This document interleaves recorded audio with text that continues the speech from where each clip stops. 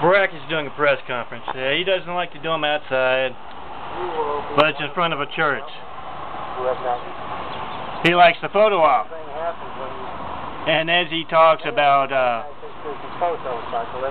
how much religious freedom we have here in the United States, a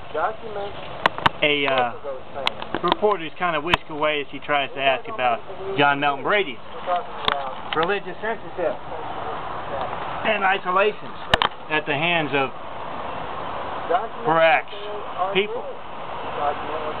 And the eye in the sky is kind of focused on something. He has moved around behind Barack. See, the cross from the church has drawn an X on Barack Hussein Obama's anti-Christ, anti-truth behavior. I'm John Melton Brady, the one and only.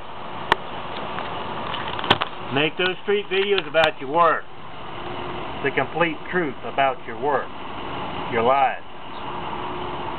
We are changing the world for the better right now.